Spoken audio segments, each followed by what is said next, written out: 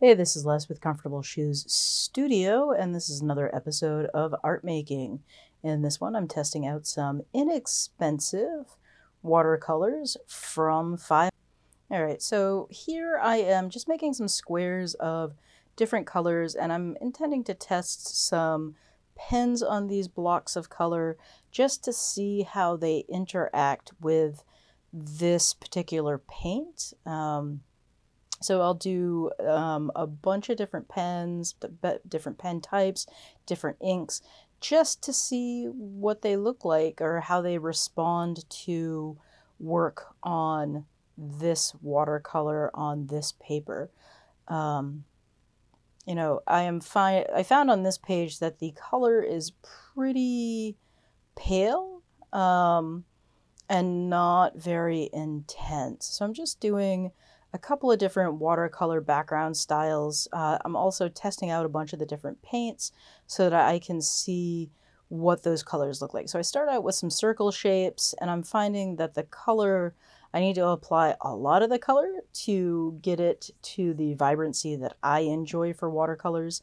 I'm also have to apply it more thickly than I do for watercolors. I'm also noticing that with the amount of water for it to behave like a watercolor, the colors are just really pale. The other thing that I've noticed is that the color, once it's on the page, doesn't blend or move. So it behaves much more like, I would say, a gouache than a watercolor. And in that case, that's fine. I don't know that I would use these for another background. I'll talk a little bit more about that towards the end of the video. These colors are pretty intense. They stay put once you put them on the page. If you put in enough water, yeah, they'll move around a little bit, but the color doesn't merge and flow around the page the way I like watercolors to do.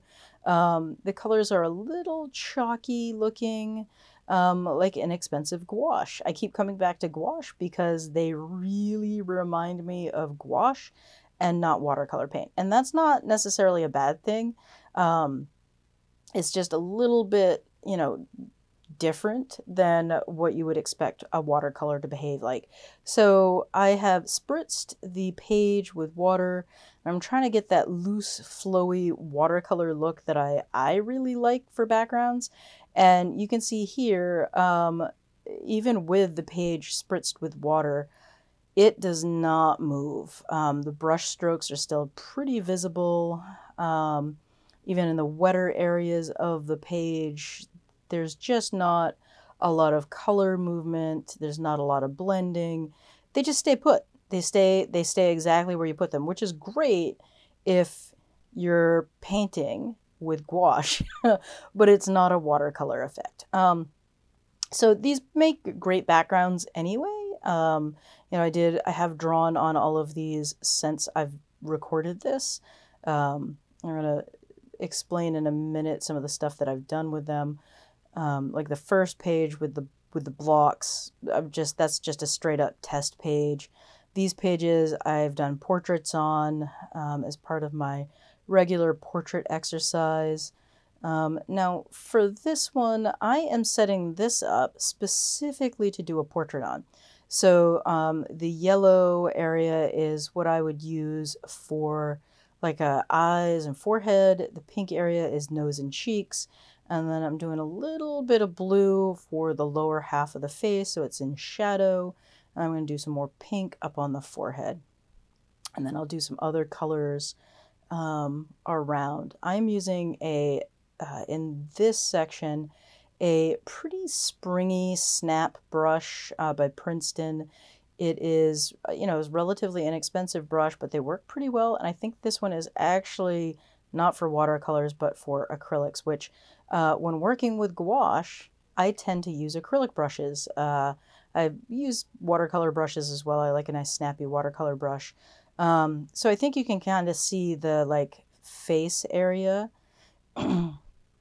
on that page. Now I'm going to do another one with slightly different coloration. One of the things I did find, so that's a neon-y kind of pink. So I'm putting some pink down, and then I'm putting a different shade of pink. The other two shades of pink are nearly identical.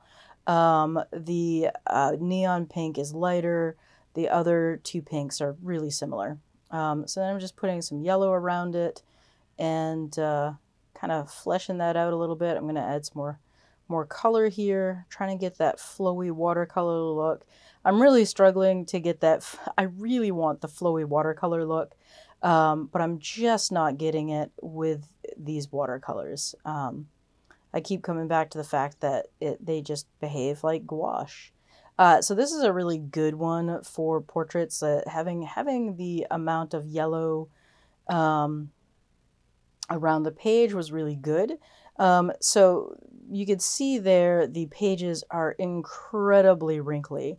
So I get out this iron. This is an old, like probably from the 70s or 80s travel iron my grandmother gave me, and it heats up fast. It's not very energy efficient, but I also have never put water in it. So I use it for ironing paper pretty often, and it works great for that. And this really did smooth out the pages. I don't usually iron my sketchbook.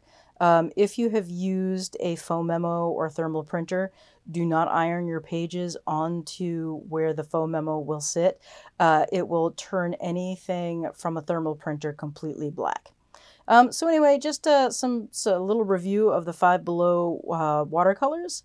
Thanks for being here. Really appreciate it. Give me a thumbs up, like, or share this video if you feel so inclined. I really appreciate it, and I'll see you next time. Bye.